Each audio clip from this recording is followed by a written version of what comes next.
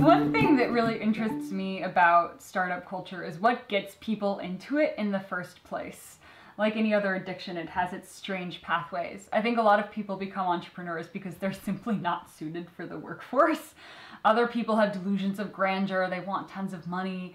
Other people just happen to actually have a product, maybe that they developed by mistake or just for fun, that ends up making so much money that keeping their normal day job doesn't even make sense anymore. But there is more of a cultural thing that I think draws a lot of people here into it. Especially coming out of the Stanford Graduate School of Business, there you see 16% of the student body has founded a startup within 1 year of graduating.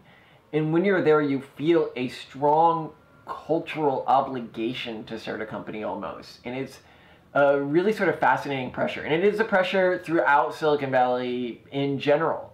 When you're hanging out with people in Silicon Valley and you say, oh, well, what is your startup doing? You know, what is your, no matter what they are, you know, whether they're, you know, a secretary at, you know, Google, they've got their own little startup they're working on in their spare time. Because I think a lot of people make them up, actually.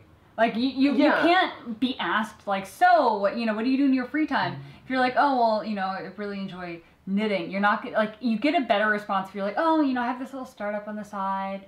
And a lot of the startups that I heard people describe, like, they never really got made. They weren't really real, but it's just like when people talk about someone they're dating. Yeah, it more means this is an idea I tell people about when I think they have money. It's the girlfriend in Canada.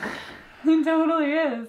And ultimately, I felt that cultural pressure too, but it wasn't until I fell in love with a dedicated entrepreneur, this guy, I kind of got pulled into it. Jesus. So there are lots of ways that it can happen, but beware. It's not as easy as you think it is.